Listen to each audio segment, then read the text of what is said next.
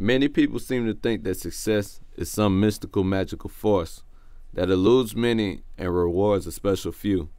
It's been called luck, chance, favor, even accidental, but it's rarely viewed as countless hours spent doing the little things that separate the good from the great.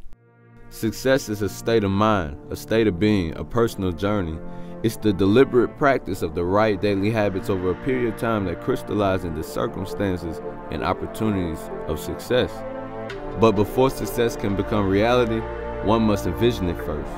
After that vision is created, a plan is drafted, whether it is formed in the matrix of the mind, written down, or both.